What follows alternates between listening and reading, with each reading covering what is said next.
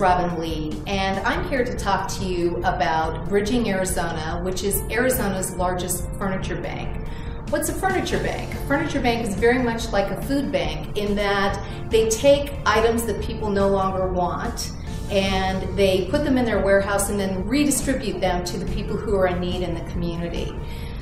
I found out about furniture banks because I have a home staging company, and I didn't know that even such a thing existed. And when I found out that the biggest problem furniture banks have is getting enough inventory to supply the needs of the social agencies that put a demand on them, I decided to spread the word and get more involved, and now I'm a board member of Bridging Arizona. So Jim Piscopo and his wife Donna are the founders of this furniture bank, and Jim's going to come and tell you a little bit more about how they started and what they do, and we'd love to have your support. Thank you. This is one of the volunteer projects we had. It was donated armoire. Isn't that wonderful? And it'll go to a family.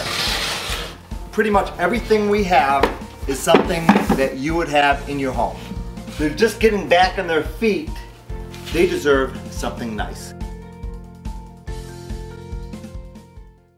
My wife Donna and I started Bridging AZ about 10 years ago. I met a caseworker who said, you know, when their girls leave the shelter, they don't have anything. So I thought, well, stuff is easy. So we started collecting furniture and household goods and, you know, gave it to this one agency.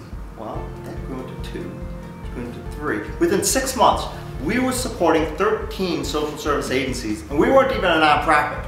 People were giving me furniture because I was giving it away. We qualify the social service agency, and the caseworkers qualify the families.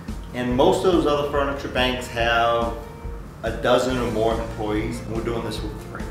We need new trucks because our trucks are old, and they were donated to us. To actually pick up dressers and beds and, you know, clean and refurbished items, you know, we do all that in-house. We would need probably 8 people to be able to serve this community.